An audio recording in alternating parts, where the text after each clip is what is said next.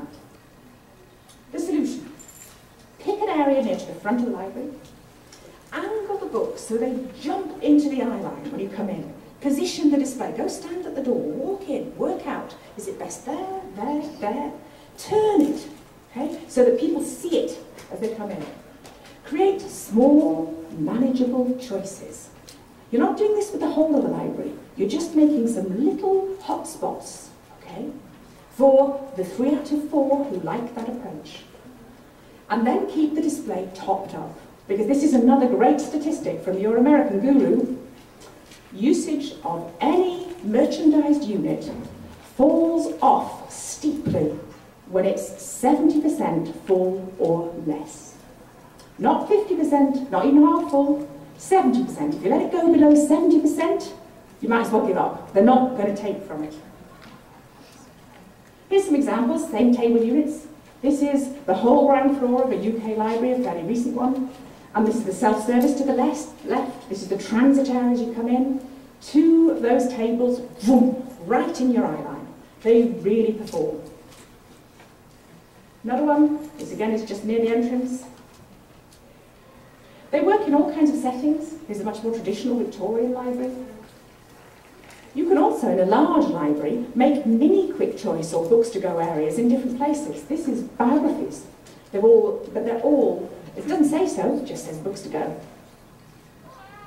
Very different feel in another building.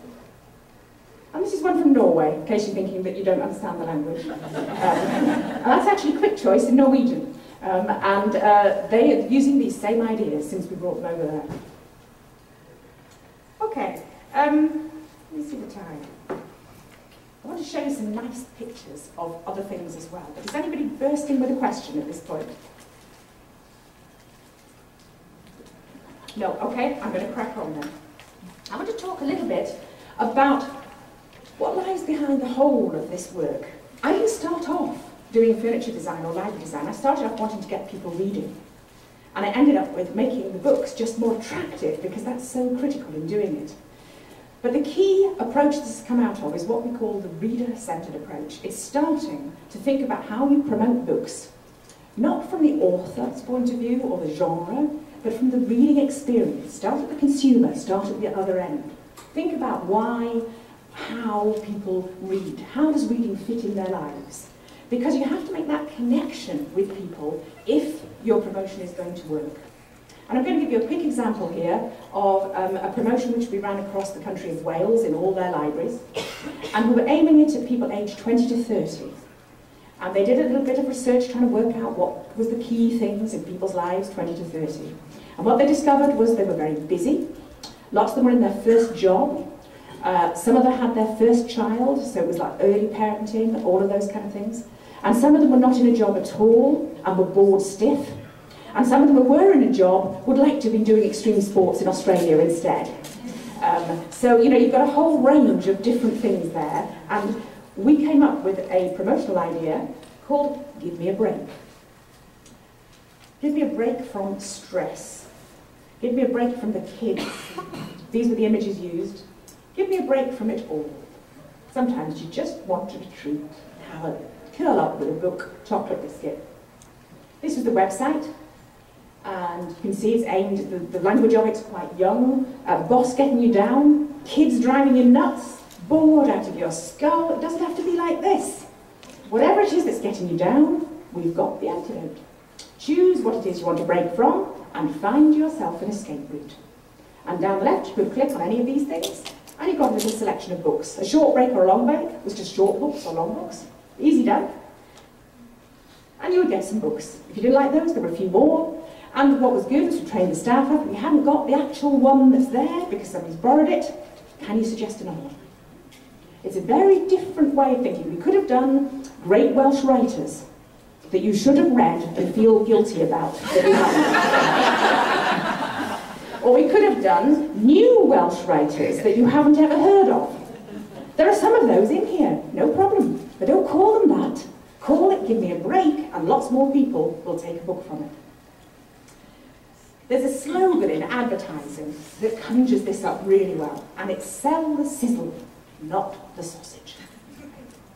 Sausages are comfort food, aren't they? They're home food. In the UK, if you get a company advertising, it's probably an American company, Walls, advertising sausages on television, what they'll do is they don't show you a great big picture of that greasy, pink, grey thing and tell you, you know, what's the fat content? No, thanks, don't want to know.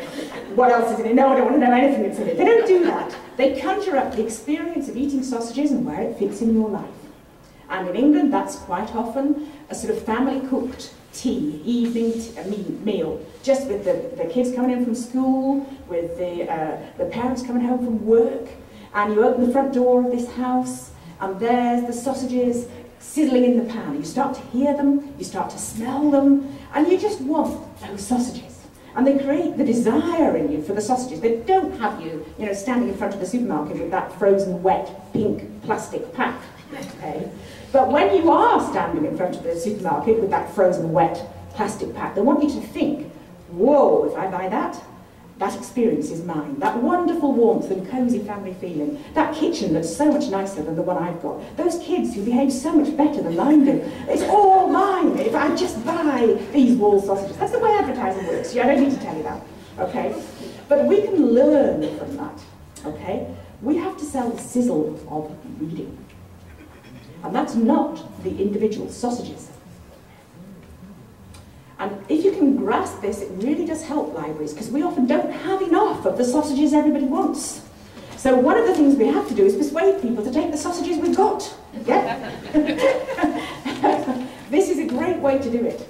But it's also back to that cultural role of opening up reading choices, of actually actively helping people find something different to read from what they might have taken before. It's more flexible for libraries. If you haven't got enough copies, you can top it up with anything else. This is typical children's library sign in the UK. And this is what I would call the sausage approach. There's not a lot of sizzle about that. How the books are arranged. I mean, I can understand the logic, but oh my God, if I as a child had to understand all that before I could take a book out. You know, when you go to the store, do you have to understand the barcoding on the carton of milk before you can buy it? No. It's madness. It's madness. You know, you have to have those to manage it. Of course you do. But don't try and make everybody else learn it. You know, I don't have to learn Walmart's barcodes. They do that for me. Okay? This is worth thinking about. But that just is, it's just so confusing. You know, it's bad enough as a child learning to read, let alone having to learn all this as well. Not good. This is what we use instead. That's a sizzle. That's a sizzle. That says, this is the experience waiting for you. This is what you're going to get. And they all want that. There it is in a library. That's actually a school library, where they made a nice place for fiction for the older kids and some big cushions. And you can see on the right here, there's a book pod as well. So I think our role is to open up reading choices. We need to appeal beyond the standard genres. When you do a standard genre display, a crime display, a romance, science fiction, that's great for the people who love that. And they'll go straight to it, but they would have gone to the crime shelves anyway. And all the other people who say, I hate crime, just walk straight past it. And there are books in there they love. How can you get those books out to speak to those people? We have to mix it up. You can do a lot mixing fiction and non-fiction. That's really interesting too. You can bring books from different parts of the library together. One of the things you'll discover if you do an observation physically is that people don't penetrate that far in the library space. They don't always get to the back of the library. So there's books there, hidden. Okay? One of the very first observations we did, I've not told you this one yet, but it's a classic in England, was a librarian. She watched the fiction A to Z. Okay?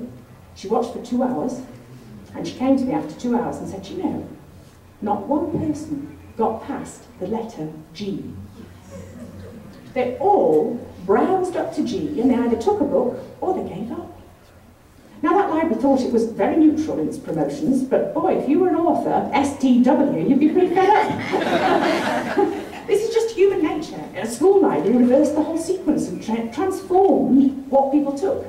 Now you can't do that in a big library. You can't move that amount of the collection at once. It's impossible. But you can pull some of the W's or some of the Dewey subjects that are way, way at the back of the library into a little display at the front and give them their chance. And that's what we need to do. We also need to think about the human psychology of it, the sizzle though. We look to create interest through humour, discovery, and shared reading experience. And these are some of the images that we use, and we're just in discussion at the moment about bringing some of these to the States. Brodart would then be selling them along with our furniture. So yeah, and you can see that just how does reading fit in your life? It's nice. This one was so popular in the UK, we had students asking for it. It was the coolest promotion we ever did. They wanted the poster. And that thing of, you know, everything straight in life, but every so often. And of course, if you ask people to take a risk on a book, they feel they don't have to finish it. So they'll actually try something that they wouldn't have otherwise tried. It's a way to broaden things, because, well, I only just took a risk on it, it didn't work out. Fine. Okay. We have to stop people feeling they've got to finish every book, because then they'll never start a book they wouldn't finish. Another nice one is an advert for libraries, celebrating everything about what is great about a library. It's free, but it also allows people to be free. So you have all the, you know, democratic tradition, all of that, but you've also got that thing of, you know, all the mad people who use libraries. Our libraries are full of mad people, and our staff are very good with mad people. I think it's a great strength of the public library tradition that it deals with it, the eccentric, the weird, the peculiar. You know you've all got them. You know, who else celebrates that? Fantastic. It's an important part of our culture. We treat them just the same as we treat anybody else. Where else does that happen? Another nice one, journeys. Could be the Amazonian jungle, could be the city, but lots of different ways to take that. One to appeal to men, one more female perhaps, but again, what do you put in indulgence? So they could have a lot of things. You could have aromatherapy, you could have cookery, you could have fiction, you can mix things up. Okay? This is one we use for children a lot, and these are also children's ones. I have to say, when I used this one in Scandinavia, they did say it ought to be a bright green apple and not a cake. But I'm not sure that would quite have the sizzle that I want. So, yeah. That thing of wanting to be scared. They're just great images, really. Different age groups. And that's the sort of thing we do. There it is in a library with a very small collection of books. That's just 6 books faced forward with 6 books behind. But a little sign on it, thought through to target that audience, positioned where that boy will find it. That's how it works.